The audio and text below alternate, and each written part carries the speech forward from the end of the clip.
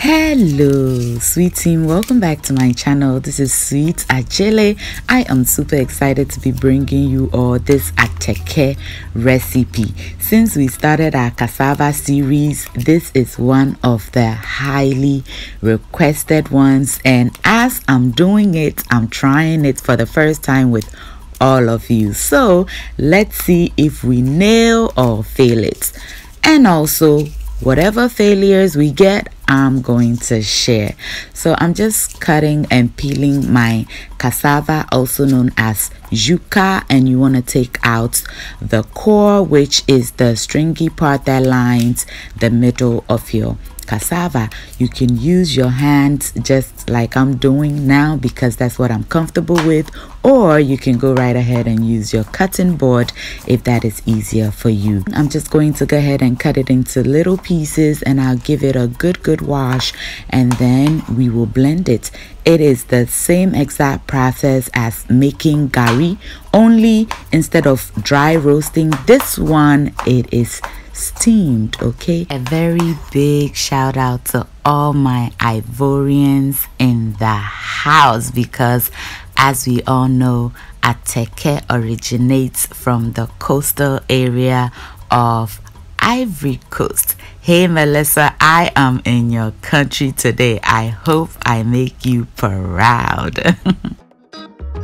Alright y'all, so after blending, as always, we need a bowl with a strainer insert. If you don't have this, you can use any bowl with a strainer you have in your house, which I'll show you later. And then I'm going to line this with my chiffon cloth and pour my blended cassava into it, tie it up, and we're going to leave this to ferment for about 3 days.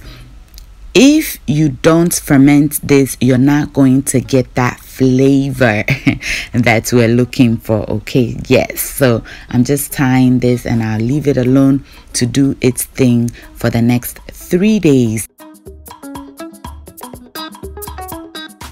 Now, for those of you that were wondering, what do I do if I don't have a container like this? You don't have to go out and buy one. You can use a regular bowl in your home. Just place your strainer inside of it and line it with a cheesecloth or whatever cloth that you please, and allow the water to just come out of it. And during this fermentation process, you can weigh this down with heavy objects to get any excess water out. Okay, but I'm gonna go ahead and use my juice press to achieve this purpose. Most of the water is already out of my cassava anyway. At this point, I'll line my juice press with a cheesecloth and I'll squeeze out the excess water that's still in my cassava. Now, if you don't have one of these, you can either wring out the water or you can weigh the cassava down with heavy objects, okay?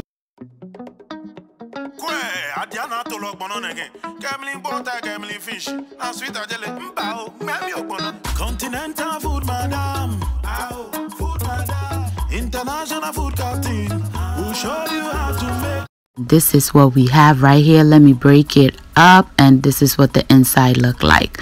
Very nice, very dry. I'm going to go ahead and repeat the process until everything is done.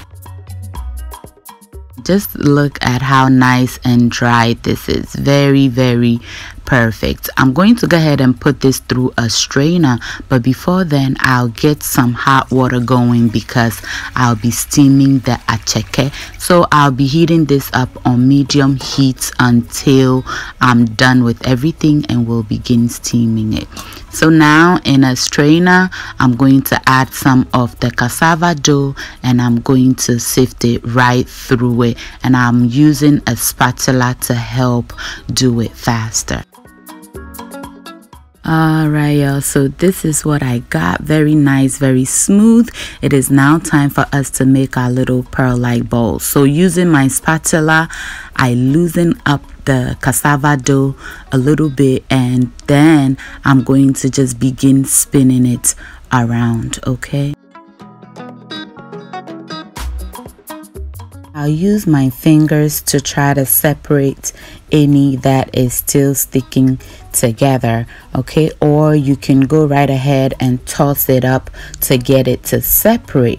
Then we will be spinning our bowl around to get it into those little pearl-like balls that Akyeke has. So yeah, you spin, spin, spin, toss to separate anything that's sticking together, or use your fingers to do so. And as you can see, it is beginning to turn into little balls. Pizza, jollof, banku and okra soup, sushi and pastries, all this and more. Sweet Akyeke, sweet Akyeke.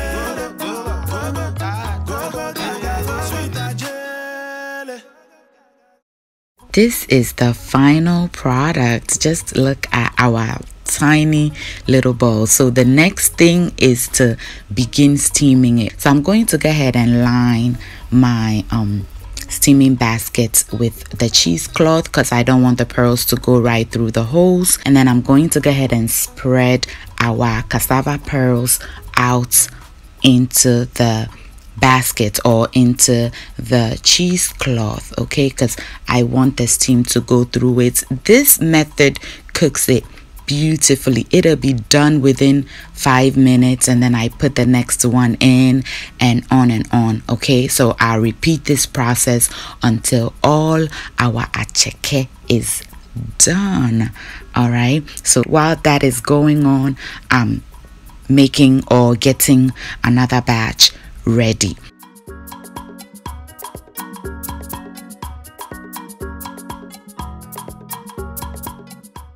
I had a lot of fun filming this, and it was my first time, and I was doing it with you all, so it made it even more exciting. All right, so let's check on the first batch. It looks perfect. Well, this is not the first batch. The first batch, I didn't like how it turned out.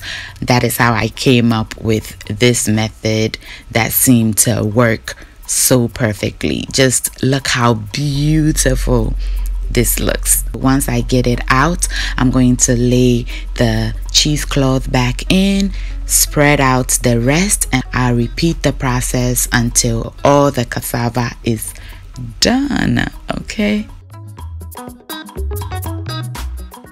and ta-da, this is the final product. Our Akyeke is looking absolutely beautiful, but when you touch it, it's kind of sticky. If you like it this way, that's fine, but if you want it to be single grains just like couscous, what I did was to transfer this into a bowl, cover it with plastic wrap, and kept it in my refrigerator for about 4 hours. Okay, it's been a couple of hours. Let's check how our Akyeke is doing. Very, very crumbly. It's just like couscous at this point, so it's exactly the way you would pick it up from the African market. Okay, you can have it fresh, or you can put it in the refrigerator to achieve this texture, but there were some bigger chunks in it, so I'm going to just quickly put it through my colander and I'll get the bigger chunks out. This is the chunk sizes that I got that were bigger. So next I'm just going to put it through a blender and give it a quick blend.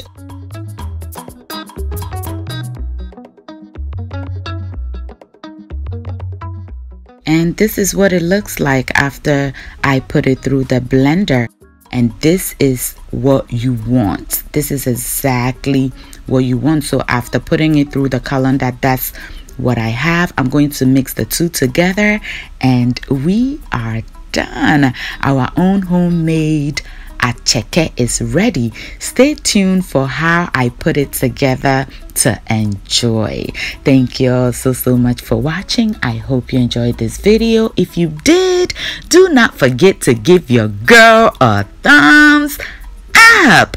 Thank you. Share and subscribe if you have not done that yet. If you're a new subscriber, welcome to my channel. This is Sweet Akyeke. Thank you so much for subscribing. And to the sweet team, I love you all so much. Until I see you in my next video, stay safe, keep loving each other, and remember that the love of God and family is life's greatest blessing. And guys, ke onamini ochemi sweet mahabotu. Bye y'all.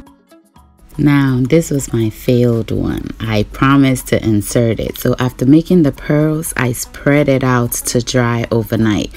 And this is what it looked like the next day.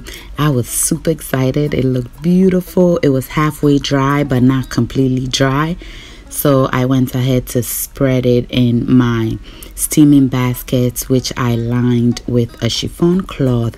And I must say that the chiffon cloth was the best cloth to use. So forget about the cheesecloth that I used. The reason why I used that in the end was because I ended up burning this one. It was too big. I should have folded it more times than I did, but hey, when you're trying something, you don't know how it'll go. The problem was I steamed this for 10 minutes and it still was not done. So I went ahead to steam it for an additional 10 minutes. So at this point, it's been 20 minutes of steaming. And the reason why I continue steaming, if you can see, is that it still had white pearls in there that were uncooked. So it was half cooked and half uncooked.